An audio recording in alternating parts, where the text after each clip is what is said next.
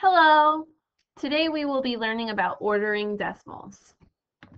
So our learning target is we are learning to order decimals.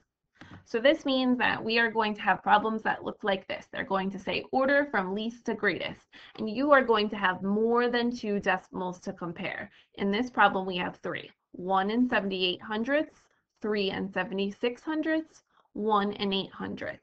By the end of the lesson, you should be able to compare and order them so that they look like this using comparison symbols. You should be able to say that 1 and 8/100 is less than 1 and 78/100, which is less than 3 and 76/100. So let's review. Most importantly, we need to go over our comparison symbols. I've noticed that some of us are still confusing which one is greater than and which is less than. So back when you were little, you learned to use them like monsters or alligators, and you learned that the alligator likes to eat the bigger thing. So this is still a strategy that you can use if you need to. You can draw the little teeth into the comparison symbol. So greater than, 6 is greater than 4. The alligator, its mouth is open towards the bigger number. It's greater than. 6 is bigger than 4. Less than, the first number is smaller than the second number. So 3 is less than 7. And our last one is equal to. 8 is equal to 8 and 0/10. This just means that they are the same. They're worth the same amount. So 8 is the same thing as saying 8 and 0/10. We also have to review how we compare decimals. So we learned 3 strategies to compare decimals. Our first strategy that we learned was using a model. In this problem, we compared 45/100 to 5/10.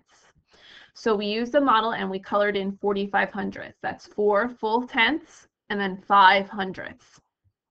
On the right side, we have 5/10, 1/10, 2/10, 3/10, 4/10, 5/10. We can see here that 45/100, this model has less shaded in than 5/10. So 45/100 is less than 5/10. So our first strategy that we learned was using models to compare. Our second strategy that we learned was how to use a number line to compare decimals. So in this problem, we are comparing 6/10 to 38/100. To use a number line, we first draw a line and we break it up into tenths, so into 10 parts. We label the number line. Remember, it was a good strategy after you label it with tenths to label it also with equivalent hundredths. Then we plot our decimals. 38/100 is a little less than 4/10. 6/10 comes a little bit more than halfway. Now when I look at my number line, the number that is closest to the whole is the larger number. So here I see that 6/10 is closer to the whole, which means that it is greater than or larger than 38/100. So 6/10 is greater than 38/100. So this is how we can use a number line to compare decimals. So the next strategy that we learned is going to be our most important strategy. This is using place value to compare. This is going to be our most important strategy because it is the most efficient. That means if we do it well, it will take us the least amount of time. So in order to use this strategy, we first start by lining up our place values. So I rewrite my numbers and I'm going to stack them. When I stack them, I make sure that really neatly my ones place is lined up, my tenths place is lined up, my hundredths place is lined up. The decimal points are lined up. This is a really good opportunity to use graph paper to make sure you're writing them really neatly and lining them up. Then we start and we look at our largest place value. So we're going to start in the ones place in this problem, and we're going to look at just the ones place. So if you want, you can cover up all the other places. So you can use your hand and hide the other place values so that you're only looking at one at a time. So here I'm looking 0 and 0 are the same. That means I cannot use the ones place to compare. I need to move over to the next place value. So now I'm looking at the tens place. These are different. I can use this place value to compare. So 5/10 is larger than 4/10. 5 is larger than 4. This tells me that this number in total is bigger than this number. I don't even need to look at the hundredths place. It doesn't matter because 5/10 is bigger than 4/10. So that tells me that 56 hundredths is going to be bigger than 42 hundredths, or 42 hundredths is less than 56 hundredths. Let's look at another example. Here we are comparing 1 and 23 hundredths to 12 and 34 hundredths. So remember, my first step is to rewrite my numbers and to line them up. When I line them up, I'm making sure that I line up my place values. So here I have my tens place. There's no tens place in this number, so I am going to put a 0 there so that I make sure. Okay, so I have my 0 there. Now I look at my ones place that are lined up. In 12, there's a 2 in the ones place. In 1, there's a 1 in the ones place. My tens place are lined up, and my hundredths place are lined up. Now I'm going to start at the biggest place value all the way to the left, and I'm going to compare one at a time. So remember, you can use your hand or you can cover it with a piece of paper like I'm doing, and you're starting at the left. When I look at the tens place, in 12 and 34 hundredths, I have a 1. In 1 and 23 hundredths, I have a 0. I can stop. They are different.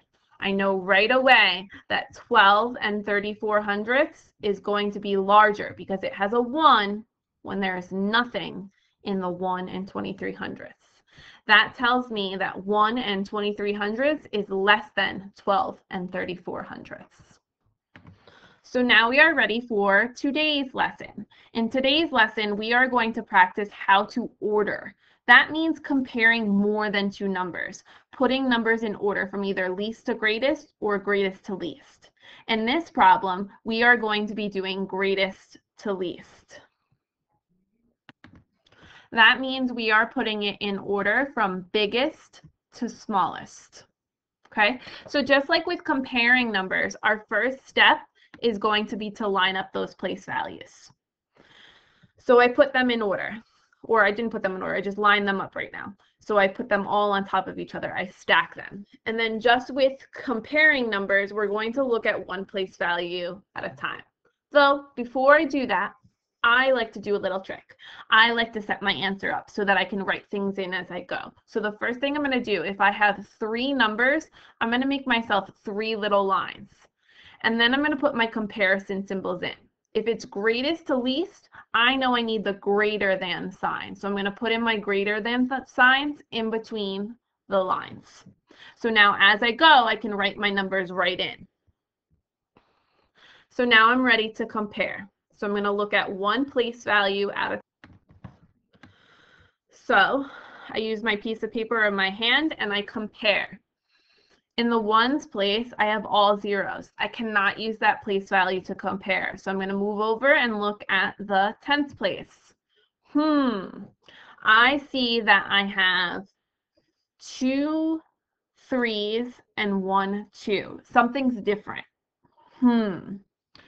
I can tell right from this place when I'm looking at this tens place that 2 is smaller than these 3. So I know that that one is going to be my smallest number. So I can write it into my smallest spot. I can put 28 hundredths into my smallest spot. It is my least big number. So I'm going to write it in right away. And then I'm going to come and I'm going to cross it off from my list because I know I don't need to use it anymore. I don't need to compare. Then I'm going to move to my next place value. Notice I crossed off the top one. I don't want to look at anymore. So I'm going to move over to the hundredths place. And now I'm going to compare these two. 7 and 9. I know that 7 is smaller than 9. So that means that 37 hundredths is my next smallest number. And that means that 39 hundredths is my biggest number.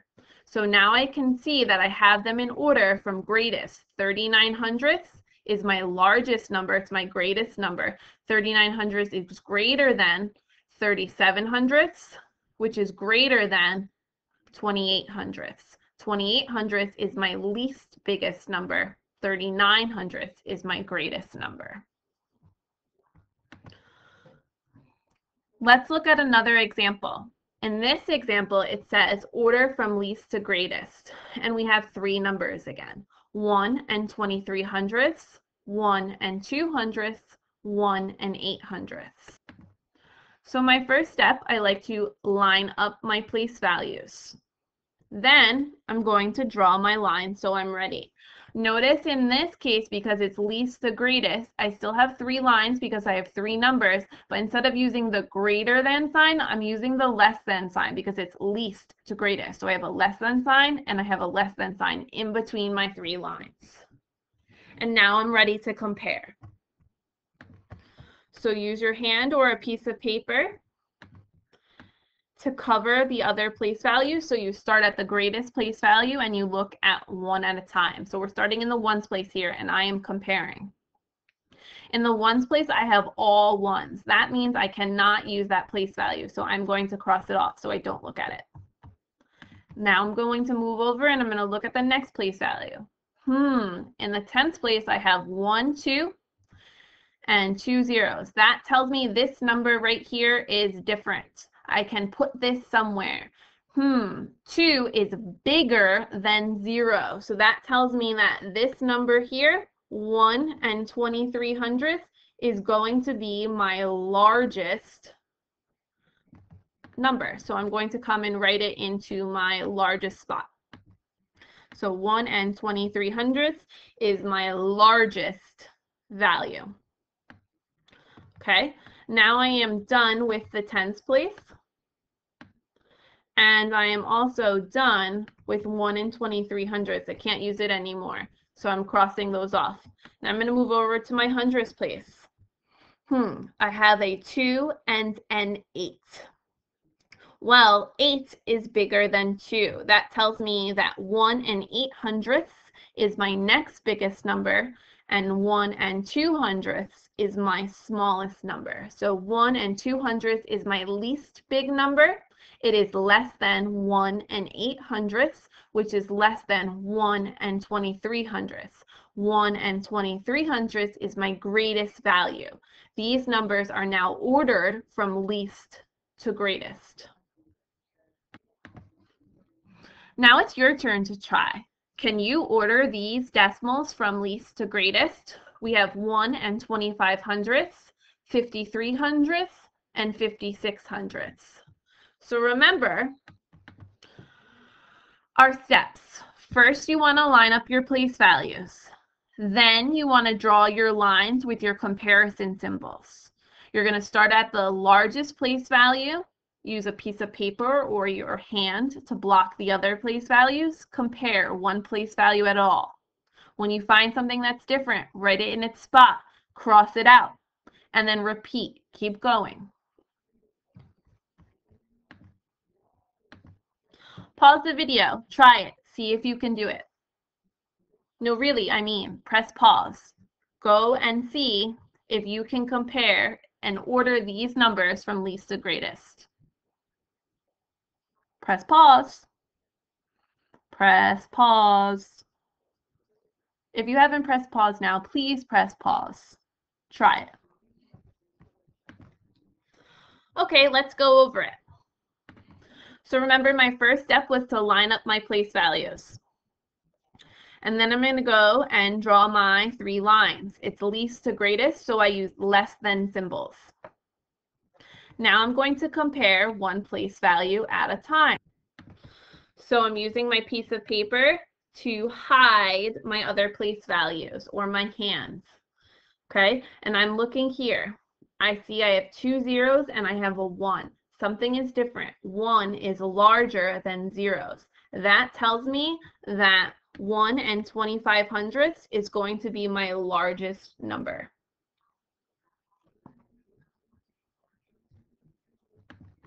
So now that I'm done with it, I wrote it into my spot. I can cross it out, and I can cross off my ones place because I do not need to look at those place values anymore. And now I'm going to move my paper over to the next place value. I have 5 and 5, 5/10 and 5/10. Those are the same. I can't use that place value to compare, so I'm going to cross it off. I'm going to move my paper over again so I look at the next place value. I have a 3 and a 6. 3 is smaller than 6. That tells me that 53/100ths is my smallest number, and 56/100ths goes in the middle. So in order from least to greatest, I have 53/100ths is less than 56/100ths is less than 1 and 25/100ths. Do a self-check. Did you get it right? If you did, good job. Move forward. If not, maybe you want to go back and watch again. Maybe you want to retake notes. Maybe you want to try to go slower. See where you made your mistake.